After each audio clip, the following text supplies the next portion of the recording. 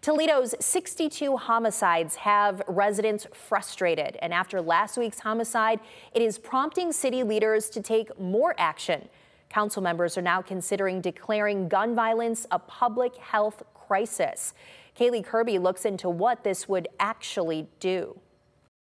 It's been another violent year for the city of Toledo. 2022 is currently tied for the second deadliest year on record, and it's prompting city leaders to declare gun violence as a public health issue. Toledo City Council member Teresa Gaddis is introducing this resolution. It comes on the heels of another homicide and weeks of council members urging leaders to hold a public safety committee meeting. It's clear to us that we have a lot more work to do, and this is a commitment to the residents that we represent, that we're stepping up our game. Gaddis says this is just the start and that more is in the works. Meanwhile, the Lucas County Health Commissioner says it's important to bring a spotlight to gun violence. He says it all intertwines with the overall health in the community. The problem didn't stem from something that happened yesterday. The problem has stemmed from historical concerns. So we need to be able to address those historical concerns.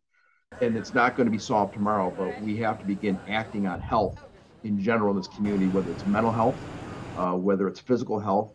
Both understand why Toledoans are frustrated, but say there isn't one solution to stop it. We can't just look at it as the police need to fix this. There's more layers. There's mental health, there's domestic violence, there's all these layers, trauma that we need to start peeling back and supporting the residents of our city. It isn't the first time city leaders are placing more emphasis on this either.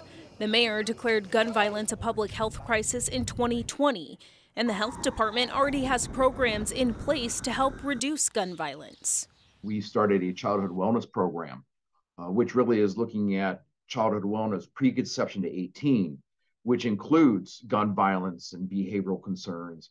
Gaddis says she is committed to making sure Toledoans are safer in their homes. If this resolution is approved, it could also position the city to get more grants and state and federal funding. Reporting in Toledo, Kaylee Kirby, WTOL 11.